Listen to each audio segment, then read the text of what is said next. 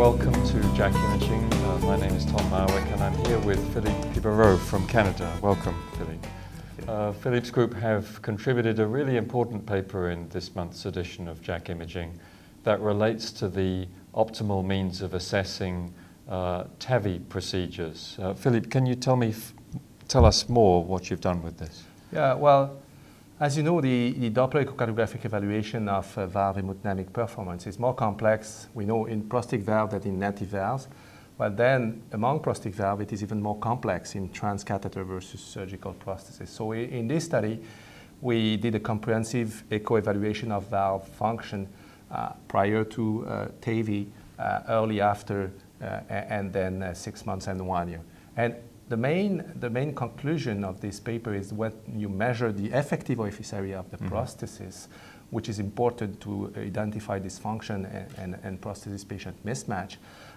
In transcatheter valve, especially balloon expandable valve, because this was the type of valve that we use in this study, it is preferable to measure the diameter and velocity in the left ventricular outflow tract just underneath the prosthesis stent.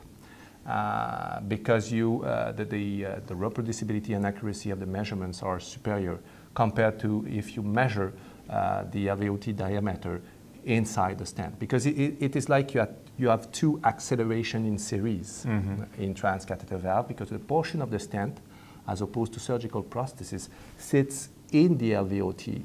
So you have an acceleration at the entrance of the stent and then at the level of the bioprosthetic valve leaflets. Okay, so the message here is that we should be measuring essentially at the level of the aortic annulus rather than at the base of the stent. Well, essentially the message is just underneath the stent, so at the entrance of the stent, not necessarily inside the stent. Yep. Now, I think that the results should not be necessarily generalized to all patients, because if the ventricular border of the stent sits relatively low in the LVOT, then, as it may occur especially in balloon expandable valves, it might be preferable to measure inside the stent.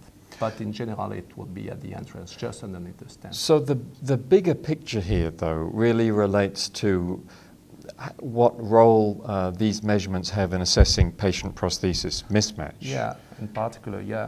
And interestingly, that was, I think, one of the most important conclusions of this paper, is that in this high-risk population, with a very large proportion of patients with small aortic annulus, 50% of the patients in this study had an aortic annulus measured by TEE at the time of procedure, less than 21 millimeters. So it's much larger proportion than what you have in surgical series. And despite this fact, well, the incidence of moderate mismatch was 20% and severe mismatch 9%. So I think that TAVI may provide an interesting alternative to avoid mismatch or reduce its severity, especially in high-risk patients and especially those with depressed LV function.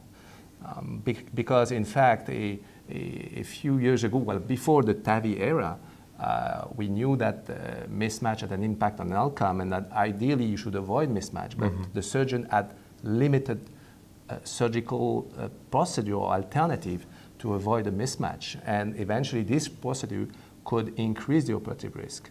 So with TAVI, we have a procedure that optimizes hemodynamics while eventually minimizing the operative risk. Okay, so I think that there's a really important message here about the optimal means of assessing the valve area in the implanted patient who has a TAVI procedure.